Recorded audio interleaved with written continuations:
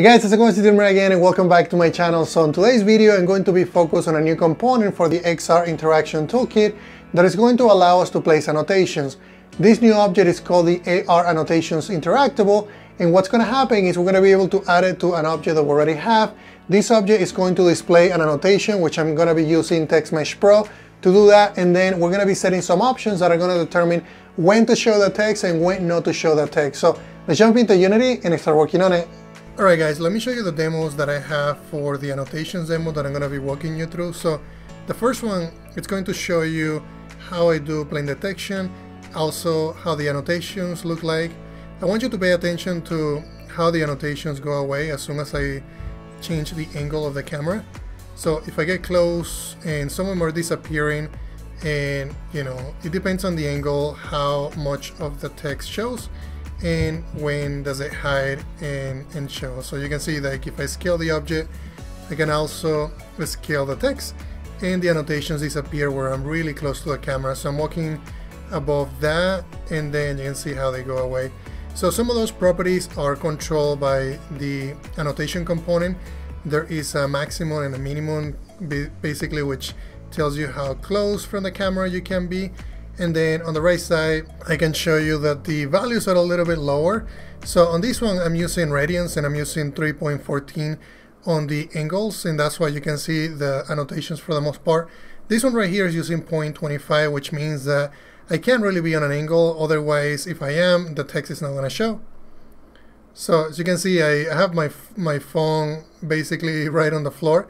And if I just change the angle a little bit from the object, the text disappears. I also have a little bit of flickering on the text, and I'm gonna show you how to fix that to make sure that that doesn't happen to you. But if I don't have an angle between the object and the camera, then all the text is showing. So let's go ahead and jump in and work on some of those components. So the first thing that I'm gonna do, because I'm assuming that you watched the previous video, if you didn't watch it, make sure that you watch the previous videos, because it's gonna explain to you how to do placement and also object manipulation. So this one, it's going to be AR annotations, and I'm just going to start with this scene. I'm also going to be putting this in GitHub, so make sure that you watch for that. So the first thing that I'm going to do is, I didn't want to change this implementation because I want the previous video to work, so I'm going to just change it, and this one is going to be AR cube with annotations. And normally I don't like having spaces between the objects, but I think in this case it's completely fine. And then what I'm going to do to add the annotations, we're going to double click on it. And I already have the other object with few annotations. And in fact, I'm going to go into that and remove this component so that I can show you how it works, and also so that we don't change the original object. Now, if we go to the new one, I want the annotations to work, and all the annotations they're going to be a game object, and that's what I have right now. Is on the previous video I show you how to do the AR selection. This one I just created a new game object. Inside I put a title, which is the annotation title that you saw in the video, and then I just have a sample paragraph, which is the famous Lorem Ipsum, and it just has a lot of text. And then the size, because we're dealing with AR, is very small. This one is 0.25, where the title is a 0.58. So, and then I just basically set it right above it. So the issue that you noticed on the video, and I don't know if you saw it, that it was showing the text and then hiding the text, is because this object needs to be disabled to start. So make sure you disable it to start, and then the system is going to track whenever you have it within the boundaries of the annotation, it's going to show. If you're outside of the boundaries of the annotation, it won't show. So that's everything as far as like the object, how you would do, what you would do to create annotations. And this isn't, you can do anything you like. If you want to do text, if you want to do other 3D objects, you can also do that. Just make sure you put them in a game object that contains anything that you want to display during the annotation state.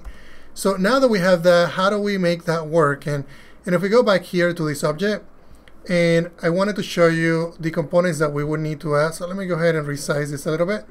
So I showed you in the previous video how we can add the AR selection interactable, the translation, scale, and rotation. On this video, since we're focusing on annotation, we're going to look for the annotation. So if you search for annotation, you're going to find that. You can also do AR annotation, and you can see that comes up right away. So normally, like I do in here, and I don't know if this is going to be an issue now, but I normally just delete it.